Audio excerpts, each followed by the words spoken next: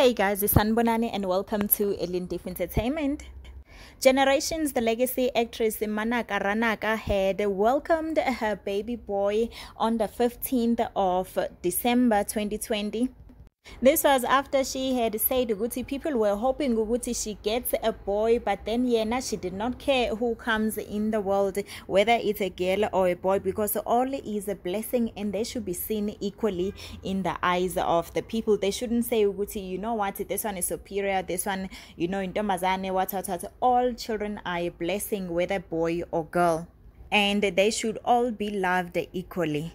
Congratulatory messages were pouring in and are still pouring in on her Instagram page, of which it is where she posted the beautiful picture of the baby boy's hand with a fist, and Uvuyo Dabula, who plays Gaddafi on Generations, made a joke and say Guti left to hook up, and then Manaka responded by saying Guti, yep, Uncle Vuyo will be the trainer, Lola.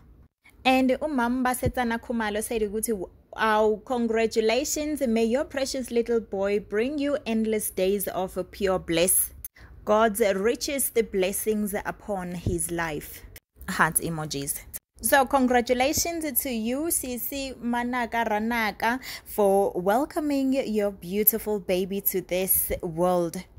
And yes, may they be blessed and be a blessing upon you and your loved ones.